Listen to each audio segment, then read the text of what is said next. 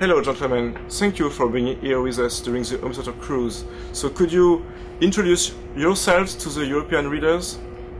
Yeah, let me start off. My name is Paul Kasparian, and I'm the Vice President of JVC Professional Products Digital Video Division, and we're the people that bring you products like DILA projectors for home theater and video creation products like GY HD100 high-def camcorder. And I'm here with Gary Klasmeyer, Product Engineering Manager for display products including DILA, and Dr. Bill Bleha, who's the Chief Scientist for JVC also. And I'd like to start off by asking Bill to give a brief history of JVC and DILA technology. So, Bill, if you don't mind. Fine, I'd be happy to. Yeah, the reflective liquid crystal devices that we use in the 10K and our line of DILA projectors actually originated with some work that we did at Hughes Aircraft Company. And the idea was to find a way of addressing the liquid crystal layer in a very high resolution manner. And we came up with the concept of the original ILA, which was a photoconductor sandwich with a liquid crystal layer that was addressed by a CRT. So we took advantage of the early development of liquid crystals and were able to build projectors using this device. And it actually replicated the CRT resolution. And in this time frame, there was no other projection product that had the resolution capabilities that we had with the ILA. In the 1980s, we started working on, the goal was to create a projector for digital cinema. And we got some additional funding from the aircraft company to come up with a device that would work for actually the film medium. And this led us to building some early prototypes of this just to show the feasibility. And at this point, Hughes Aircraft Company was being changed around because of the fall of the Berlin Wall. And we decided to go ahead and find a partner in the commercial area to productize the ILA technology, because we really, Hughes was an aerospace company and didn't have the background to sell this kind of product. And so in 1992, we formed a joint venture with JVC, Victor Company of Japan, to commercialize the technology and bring it into the mainstream of the projection world. So that was, and that started in 1992, and we shipped almost 4,000 projectors in the 1990s using the original ILA technology. However, it was much more costly than some of the competing products. At this point, DLP was coming online, or transmissive LCDs. So we had to come up with something that would allow us to compete with the new competition. And at this point, we worked with the engineers at JVC Research in Japan to come up with this, what we call now the DILA, or direct drive ILA, where now instead of a device that's addressed by a CRT to bring the image onto a bright light source, we have a backplane of a CMOS technology that addresses each pixel individually. So we took something that was very large and we created this sandwich device where the liquid crystal now is actually addressed by an integrated circuit.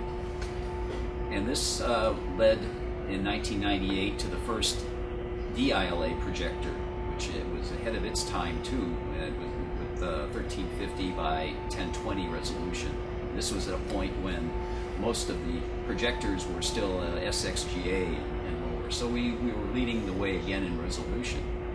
And we then started looking at the applications for the DILA projector.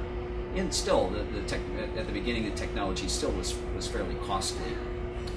And so but we were able to go into simulation, command and control, a lot of venues for like conventions and big presentations in large auditoriums.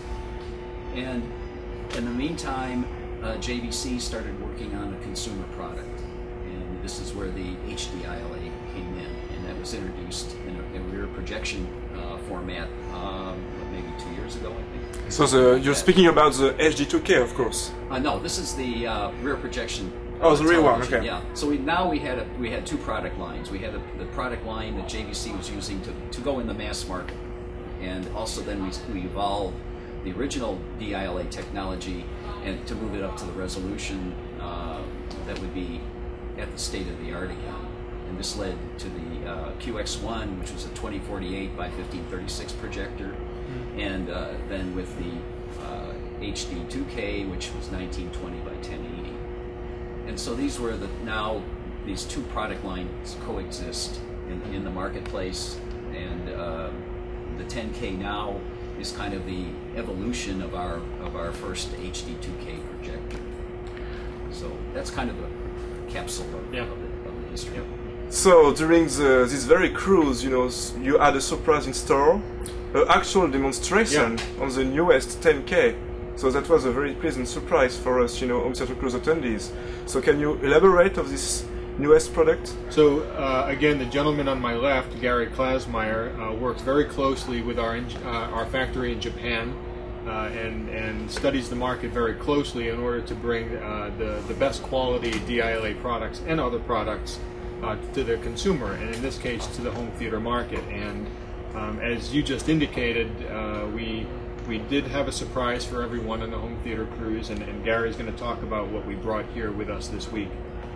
Yes, this week we had the first showing in the United States of the DLA HD 10K projector, and this is a product that we've designed specifically for the home theater market.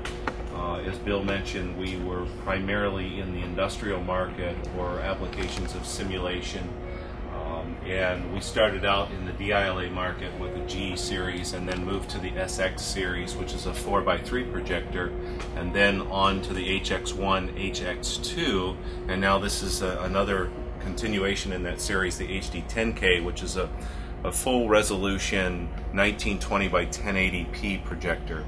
And this is designed to have a very stylish case, very quiet operation that's required for home theater, as well as a 1080p DVI input to achieve a full digital signal path to give the best resolution and definition on the screen. In the future, we will be also showing a separate unit which will have us give us the ability to go on and have different lens options in terms of lens throw for short throw applications, and then also long throw applications. There's some differences in the United States market where our home theaters tend to be very large, and the projector is mounted oftentimes behind a projection window or even in the rear of the room, so it was necessary for us to get much longer lenses on this particular projector to accommodate those sizes of theaters in the United States, as well as have a short throw version for other areas of the world. So let's make two choices, Yes. So, but how about the scaler, if I may ask? Yes, in terms of processing, there are different requirements. This projector has such high quality, we also use it in post-production facilities. We also use this in broadcast facilities. And the input signals vary somewhat. In a meeting room, high definition application, you might want to feed a computer into this at varying resolutions so that you can show a computer PowerPoint presentation as well as show the very best quality high definition video presentation at the same time. The homeowner might not have that requirement, as well as the homeowner may not want to have an HDSDI input. So we've made a choice to go with a variety of processors, go with a variety of processors, go with a variety of processors, go with a variety of processors, go with a variety of processors, go with a variety of processors, go with a variety of processors, go with a variety of processors, go with a variety of processors, go with a variety of processors, go with a variety of processors, go with a variety of processors, go with a variety of processors, go with a variety of processors, go with a variety of processors, go processors, go processors, go processors, go processors, go processors, go processors, go